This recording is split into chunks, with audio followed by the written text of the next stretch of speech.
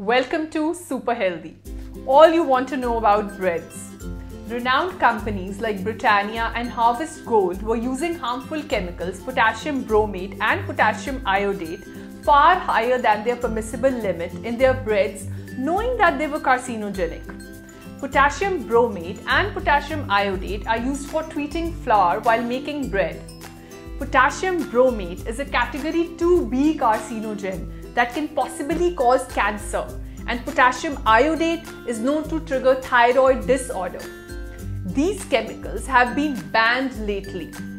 We have included a link to a detailed report by Center for Science and Environment below in the video description. It contains the potassium bromate and iodate levels of all the breads used by your favorite fast food joints like McDonald's, KFC, etc. Also, the longer the shelf life or the best before date of the bread, the stronger the preservatives. There has been no issue raised so far about the bad effects of bread preservatives called the propionates, which may not have an immediate adverse reaction, but they accumulate in the blood over time and may cause allergic reactions. The controversies leave us confused about which bread to buy and are they really safe to eat? The secret to good bread is how they mill the flour. Always choose breads with 100% whole wheat flour. What makes the whole grain bread tastier and healthier than the white bread? Whole grains are any grain that includes 100% of the original kernel.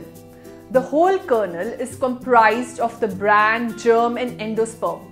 The bran has fiber, which is good for digestion, and the germ of the wheat kernel has proteins, minerals and B vitamins. White bread only has the endosperm of the wheat kernel, which is mainly carbohydrates. They remove the germ in the bread where all the nutrients are lost. The quality of bread also depends upon how long the bread is allowed to ferment. The mass-produced bread for supermarkets is fermented only for about 1 hour, and thus the bread is gummy and non-flavorful.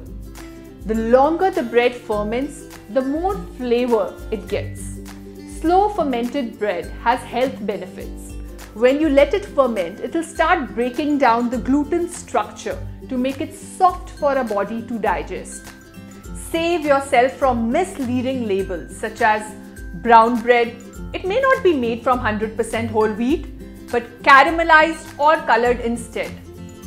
Multigrain means a product contains more than one type of grain.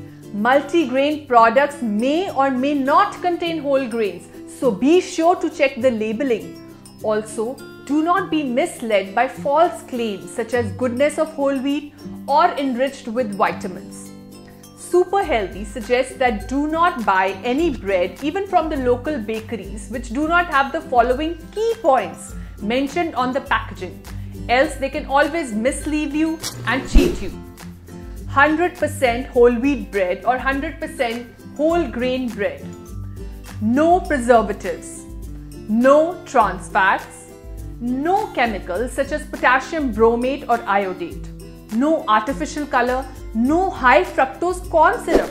In breads, sugar may be in the form of high fructose corn syrup, a type of processed sugar that many people are trying to limit. Well, you still cannot tell how long they are fermenting the bread because it's never written on the label. So why not try to make your own bread at home? How to make it? Combine 1 tablespoon yeast and 2 cup lukewarm water. Put half teaspoon salt and 1 teaspoon sugar. Mix it up.